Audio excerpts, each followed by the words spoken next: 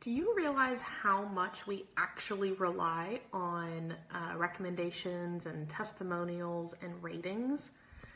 If you look at your average day, if you're in the middle of the city and you're not exactly sure where you're from, where you are and what is good to recommend or what's good to eat or where it's good to meet somebody, you'll go online and you look for these recommendations and you read about the recommendations to see if it fits what you're looking for or if it's what you're in the mood for.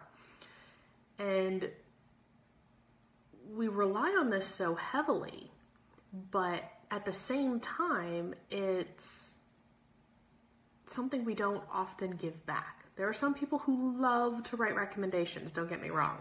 And anytime they go anywhere, they're writing a recommendation, they're saying this place was fabulous, here's why, this place sucked, here's why, and go there, don't go there. You know, there's some people that love to do that, but then there's other people who are more reserved. And they're like, okay, it was okay, wasn't worth writing a review. This place was kind of bad, but it wasn't worth complaining about. Okay, it doesn't seem important to you, but it's important to the next person looking it up. Because it's usually these people who have the most descriptive ability and reasoning why they like or love something or dislike or hate something so strongly. There's also the element of if you only go online to write a negative review. And negative reviews, yes, they spread a lot faster, but think about it this way. As a professional, if you're online only to write negative reviews and someone's going to look you up, guess what? They're going to see that all you do is write negative reviews, creating the perception that you are a negative person. And most people don't want to be around that. Some people do, most people don't. It's like, okay, so when you realize that your brand goes beyond just how you market your business, what your social media posts are, the marketing materials that you create, but it's also in how you represent yourself. What kind of person are you? So that's why we're going to talk today about how to write an effective recommendation, when and how you should do it. You can take the approach of writing a recommendation for everything, and businesses would be eternally grateful. Or you can take the approach of only writing them for those that you feel are worth it, good or bad. That's up to you. What I encourage you to do is write one more recommendation than what you think or feel comfortable writing. So if you don't feel comfortable writing them, then my challenge to you is write one recommendation this week. If you feel comfortable writing recommendations, my challenge to you is write one more than what you would normally write. So if you would normally write 2 in a week, write 3 in a week. And sometimes recommending doesn't always have to be actual words. It can be sharing a page or sharing a company. So for example, when you're on Facebook and you like a new business page, you'll notice that Facebook has a pop-up that says you might also like these pages. Well, right above that on the right is a drop-down box, and that drop-down arrow allows you to share this page with some of your friends. We're on Facebook, so of course they're all friends. Who else do you know that would benefit from the content on this page? You can do it with this group as well, any group that you belong to. You can share this group with people who you feel would benefit from the content and from the conversations that go on within the group. This is also another way of recommending a company, a business, or even a group of people. So those are different ways that you can share, and it's also my challenge for you, and we'll come back to the challenge a little later. But in the meantime, let's talk about writing a recommendation. In the days before social media, a letter of recommendation was this formalized process. and you would have company letterhead and logo up top, contact information down on the bottom, formal date, formal to whom it may concern, or dear sir or ma'am, an explanation of why you're recommending them, and then an explanation of your credentials to justify that you are qualified to recommend this person. Guess what? Bye-bye. None of that's relevant anymore. Now it's about, I'm a person, you're a person. I'm recommending you because of my experience with you. Yes, my title. Yes, my experience may carry more weight than others. My name may carry more weight than others. But overall, it's about my experience with you. So if you're writing a recommendation, you want to use what's called a journalistic style format, meaning what's most important goes first. Depending on how you like to write, you may actually want to write out a couple ideas and then revise it and put it in the correct format. So the very first sentence needs to be your impact sentence. If you're looking at a newspaper, the title is your impact sentence. It is the one sentence that if they read nothing else, they get the exact point, they get the exact emotion, and it drives it home right there, then and there, from that one sentence. Second sentence elaborates that a little bit further. And then you can go on and explain it.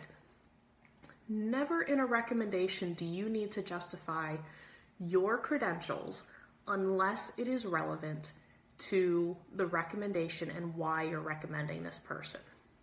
It's about the results that they provided for you, what it's like to work with them, and why you would recommend them. Notice it's all about experience and relationship, and who is a good fit to also work with this person. So again, your first sentence is, if you were to take this whole person and shrink them down into this one teeny tiny sentence, that's your first sentence. It's a journalistic style of writing, and then from there you can explain it. But again, you want to stick with the format of most important up at very first, and then as you go further on down, least important. This way, and the reason they call it journalistic style is journalists would write, and let's say they wrote a 1,000-word article about whatever topic, but the newspaper layout person only had room for 800 words. They knew that because of this style of writing, they could cut out these last 200 words and it wouldn't make a difference. So you want to keep that mentality in mind, where most important is first, and then as you get further on down, it gets less and less important. This way, the reality is when people are reading a recommendation, they want to get the point. For some people, they can get it in one sentence. For some people, they need 3 or 4 sentences to get that point. And then there's others who like to be more detailed and know absolutely everything about what you're recommending and why you're recommending. So most impact up front, and then you can break it into the detail of, maybe even share a story about, you worked with this person on this particular project. Here were some of the challenges that you faced, and here's what impressed you about working with this person. So that's the format for writing a personal recommendation, person to person. This is where you would use this format is on LinkedIn, because that is all, the personal profiles they ask you to recommend, and that's where you would do that. And then let's say with Facebook, you have business pages. Sometimes the business page is about a person, but other times it's actually about a company. And while there's validity to writing about a person that works for that company, that person might not always be there, or that person might not interact with that page. So remember, if you're going to a company page and it's the company that's represented, you want to model the format we just talked about, but you want to do it in a slightly different way. In that case, you want to write about the actual company. You can reference specific people and how they helped you. But remember, the recommendation is overall about the actual company. And an example of this is I wrote a recommendation for the Purple store. Big surprise, I know, I like the Purple store. And yes, I know some of the staff that work there.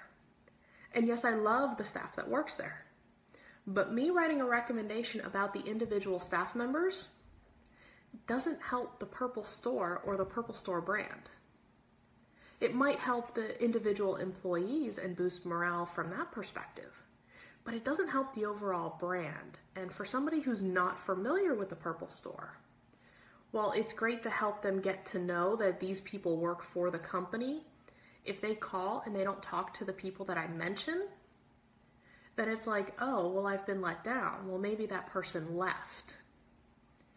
So in my recommendation for them, what I did is I wrote about the standards and the quality and how they, personally invest the time to make sure that the products that they carry are high quality and are not going to break within 2 weeks of you purchasing them.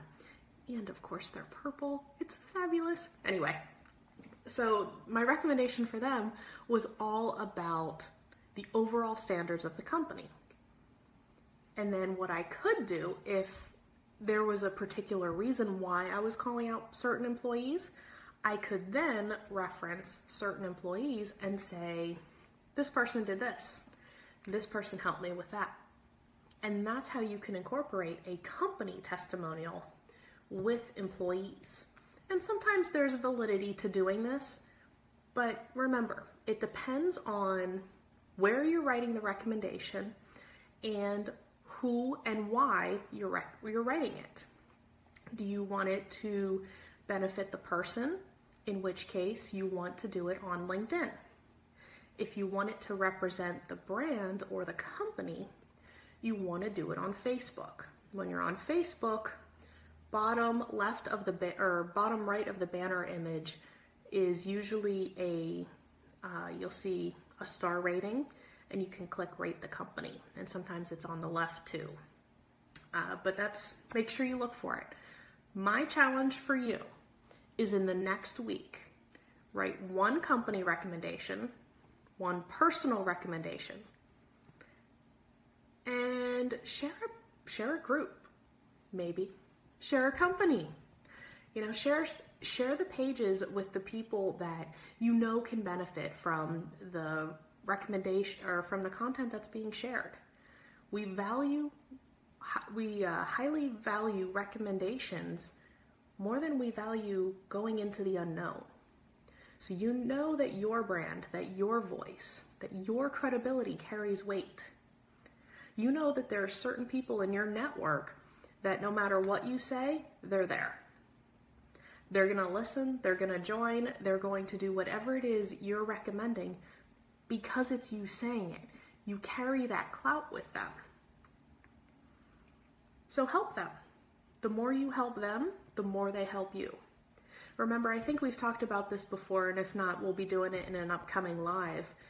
Your network learns how to engage with you online and off based on how you interact with them. So the more you reach out, the more you share information and resources that are relevant to them, the more they're willing to reach out to you, and the more willing they are to help you. Alrighty, remember, write one more recommendation than what you're normally comfortable doing, and share with me below this video who you recommended and what the experience was like for you. Alrighty, talk to you later. Bye!